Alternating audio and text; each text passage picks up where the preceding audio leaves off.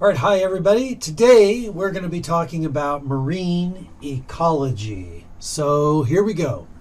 First of all, let's talk about what we call population growth.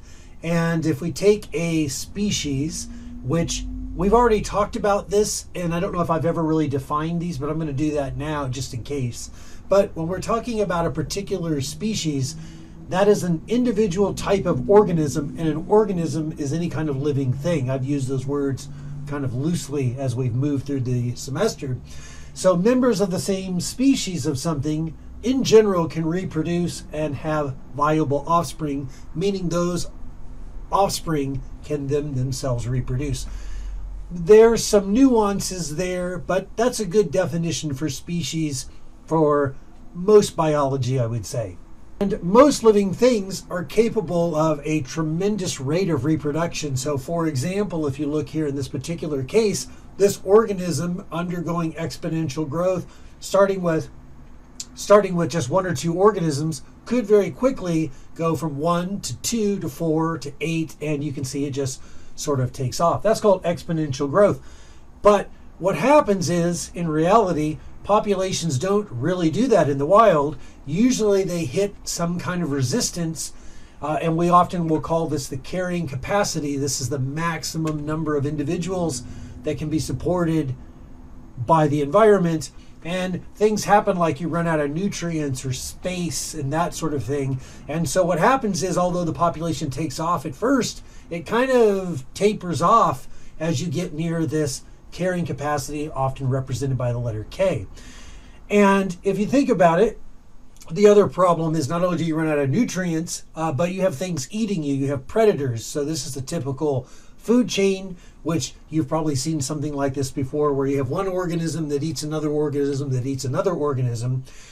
And what happens is, if you think about that, that means that not all of these are going to survive and reproduce. So then the next question is, which individuals are going to make it and which ones are not? How are we going to know that? Well, that might be hard to exactly know, but I bet we can come up with a pretty good guess.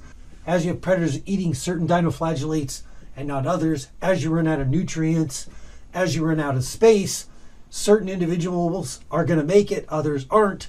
The ones with the best genetics, for whatever reason, whatever those are going to be the ones that survive, and others don't. And that ends up being a very good example of evolution by natural selection. So over time, this population is changing. Even though they're still dinoflagellates, certain genes that are related to how well they get nutrients or survive or reproduce, those are passed on, whereas others don't. And that's how one particular species, one population, changes over time in terms of numbers. What we're going to do next is we're going to look at how they interact. So if you have one population of, say, these dinoflagellates and some plankton eating organism, some filter feeder, how do those two populations interact? And that gets into community ecology, which is the interactions of different species. We're going to talk about that next. And then our final step will be the much bigger picture, which is even more complex, which is ecosystem ecology, which is community ecology in addition to all the abiotic factors. So when we talk about ecosystems, we're talking about the living organisms, which are the biotic part, and we're also talking about abiotic portions of that ecosystem, such as water and rocks and gases. So all the non-living components that are also related to that, those affect how the system as a whole works. There are basically 4 different types of interactions that we can sort of categorize any two species in terms of how they interact with each other if they do.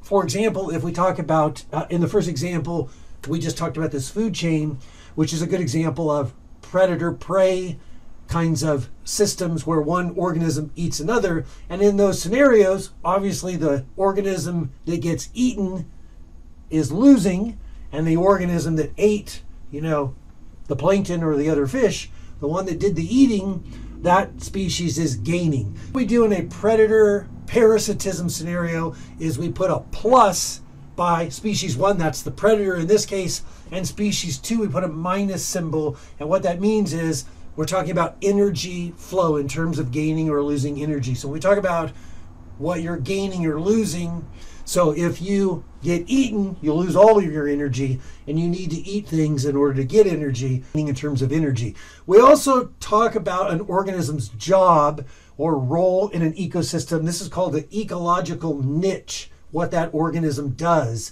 What an organism has basically over time evolved to be able to do in a particular ecosystem in terms of gaining nutrients, and is constantly working on that. And so ecologically, it has a particular role or job in that whole ecosystem when we look at it. Parasitism is also there. So let's say you had a flea on your dog, and the flea is getting energy from your dog.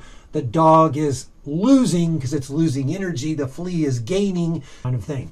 Okay, in commensalism, you have one organism that benefits and the other organism doesn't really gain or lose. It doesn't really matter to the other organism if it's there. So in this example here, we have a whale. There are many whales, and there are many kinds of barnacles that only grow on whales. And it's believed, at least from what we know, that the barnacle benefits because it has a substrate, it has a place to grow. And as far as we know, the whale doesn't care one way or the other. It doesn't affect the life of the whale. The whale seems to still do just fine. In mutualism, you have two organisms that interact in such a way that they both benefit. This is a moray eel with a cleaning wrasse fish, and the moray eel eats other fish and other things that would eat it, except the cleaning wrasse. And so the cleaning wrasse gets food particles off the moray eel, and in return, the moray eel provides protection because a bigger fish is not going to go over and eat the cleaning wrasse when it's got a moray eel as a friend. Clownfish, same kind of thing. The clownfish develop a mutualistic relationship where they do not get stung by the sea anemone. They clean the sea anemone. They eat particles of food, and the sea anemone is also protected because it prevents other things. It'll clean anything that's falling on the sea anemone, so it keeps it nice and clean. The last one is competition. In competition, both organisms are negatively affected because they're competing for some resource, and both of them would be better off if the other one wasn't there. Now, in this particular one, we have two hermit crabs that are fighting over a shell, and if there was only one individual there would be plenty. Because there's two, they're fighting over it. Now, in this particular case, this is an example of intra-specific competition. When we talk about ecosystems, we talked about the food chain. One of the problems with the food chain is it's often too simplistic. What you see in a food web here is that one organism might feed on a whole bunch of different things. So those then become much more complex, because then the population of any one of the prey, or say any of those predators, could have an effect on each other as they grow or decrease in population size. So it's a much more complex view, and it's a much more realistic view of how most ecosystems work. Now over here, just to show you an example, is the African food web over here. The real difference is just the artist's rendition of what they've added to it. So food webs in the ocean are just as exceedingly complex as those on land. But what I do want to point out is the reason I put a land food web up is where they are really different is if you look sort of at the bottom, in the terrestrial African food web, you have a whole bunch of plants that are on the bottom, and those are the producers. As you'll see, we call those producers because they're doing the photosynthesis. We talked about this before, and all the big animals eat at that producer level there. Okay, so this is missing, say, elephants and giraffes and some of the really big mammals, all of which eat plants. Okay, now in the ocean food web, there are plants, but that is not a significant part of the ocean's ecosystem's food web. For the most part, it is these phytoplankton. So it is these very different looking organisms that are still doing photosynthesis for the most part. That's where the base of the food chain is. And what do the really big animals eat, like the whales? Well, they're not eating plants, which they would on land, and they're mostly not even eating the phytoplankton directly, but rather they're eating krill, which there are a lot of, but it's interesting because it's sort of the next level up from the phytoplankton, which is a very different idea than what you see on land. So one of the things that's interesting about marine biology is that in terrestrial ecosystems, when you talk about ecology in general, it's quite different when you're talking about an ecosystem on land versus one in the ocean.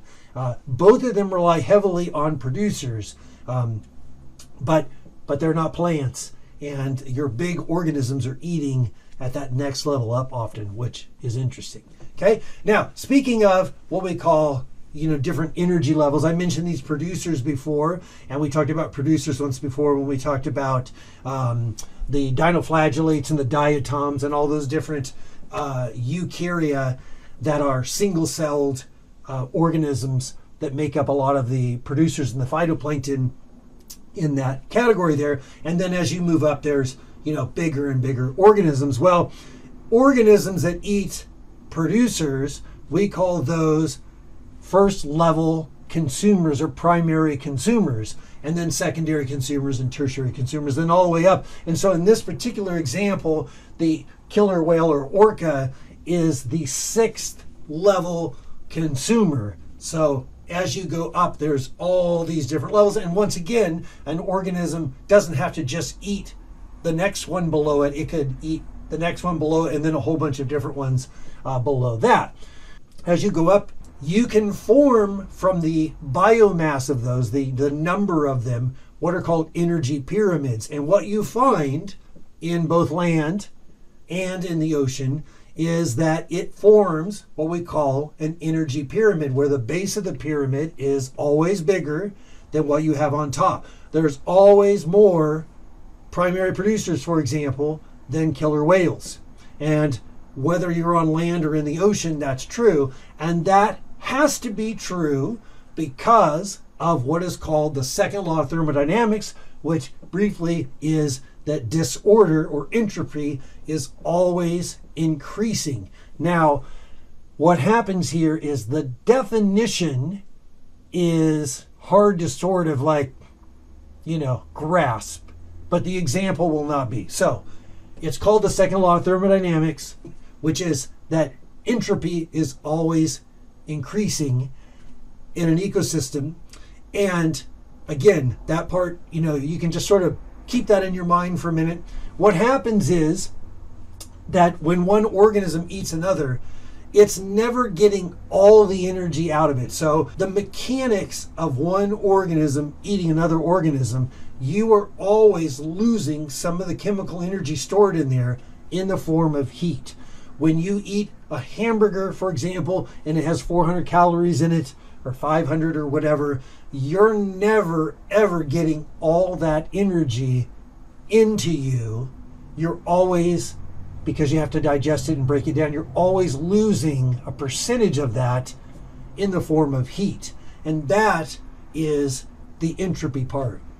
Heat is the most disordered form of energy, and so whenever one organism eats another, you're always losing energy. That will help you, I think, in terms of understanding that much better. There are always going to be more plants or phytoplankton. So in an ecosystem, the odds of you going out and seeing a killer whale are low compared to your odds of going out and seeing brown algae or green algae. Your odds of seeing a plant are always going to be greater than your odds of seeing a mountain lion, because that energy transformation, you're always losing some energy in the form of heat. Okay, so we're going to stop there. That's the end of the first part of ecology. I hope everyone's having a good day, and I will talk to you all soon.